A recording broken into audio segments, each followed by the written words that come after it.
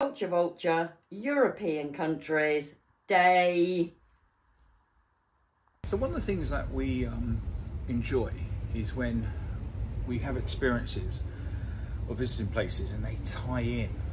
And this is a tie-in to an experience we both shared earlier this year, because we were fortunate enough to teach a Jive workshop just south of Limoges in France, and we took the opportunity to visit the place, the martyr village, Oradour, Glane.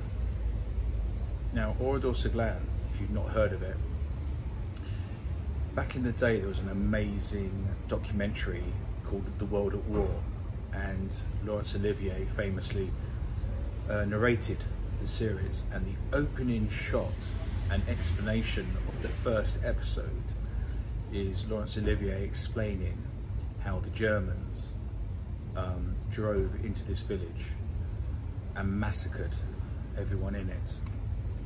Now, after the war, General Charles de Gaulle, said that the village should remain exactly as it is, as a memorial for the victims, which became the martyrs. They became known as the Martyrs Village. It's a harrowing experience, but I would strongly suggest it's something you should do if you have the opportunity. And Oradour Glane is just west of Limoges. Now, the story is the German Das Reich regiment was south of the village, and the D-Day landings had happened on the 6th of June, and they had been ordered to get as fast as they could to reinforce the defence. The French resistance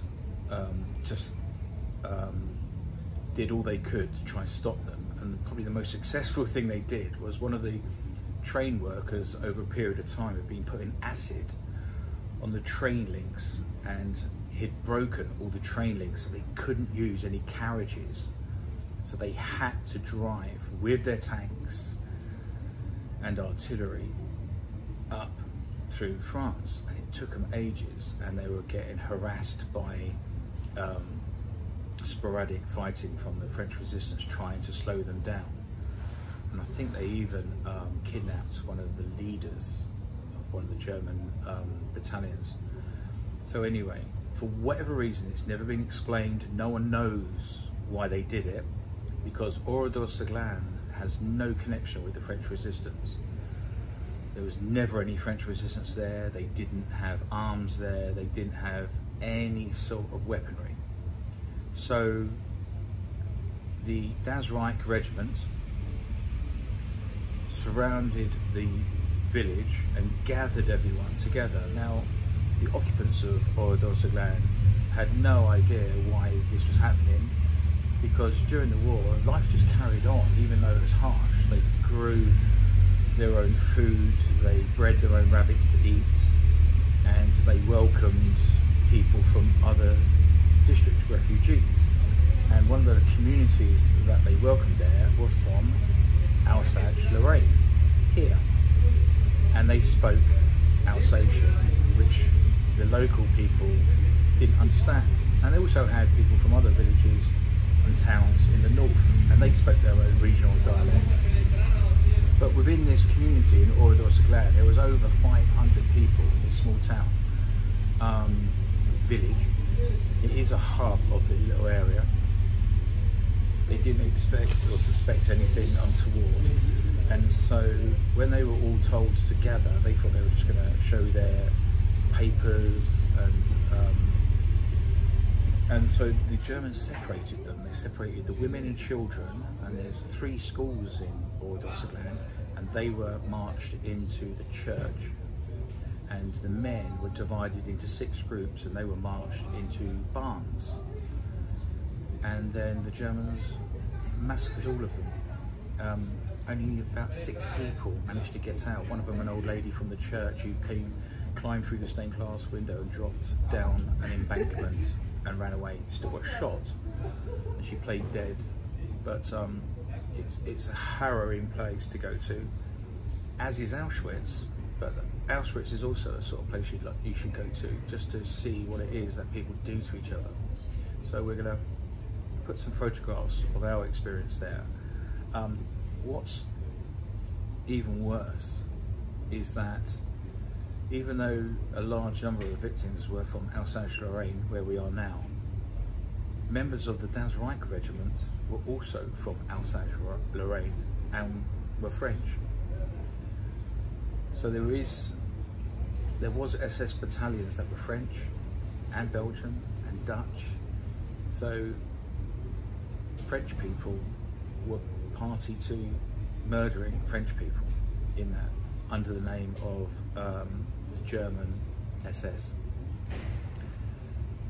I would say go. It's because after they murdered nearly everyone, they burnt the place down, and it is worth going there to make sense of it. I've been there a couple of times, and I mapped it out, and I took my son there and tried to show him around and say what happened where, but I didn't really get an experience of the reality to try and compute in my brain what it was like. What I found best this time, I bought a book called The Silent Village, and that was amazing because what it did, it's from an Englishman who's a French historian who studied the families and the people, and he puts everything in place. So all the houses, the businesses, the hotels, who used what, who was related to who, because there's generations of family still were there up until the massacre happened. So before you go or after you go, try and get hold of the book, The Silent Village. I got it on Amazon. You can buy it at the place, and try and get it clear in your head what it is you're going to see. What was really harrowing for Sally was seeing the photographs of the people. As you walk through to go into that village, it was just dreadful. That's played on my mind. So no, I didn't need to read the book. But I would strongly recommend the book. Just finish by saying may their souls rest in peace.